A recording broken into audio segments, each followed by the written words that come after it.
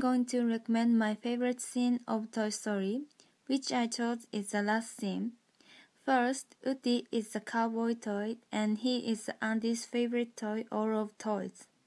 When Andy's birthday, he got a new toy that was Buzz. Woody jealous Buzz.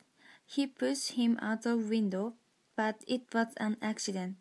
So Woody tried to save him and wanted to clear his doubt.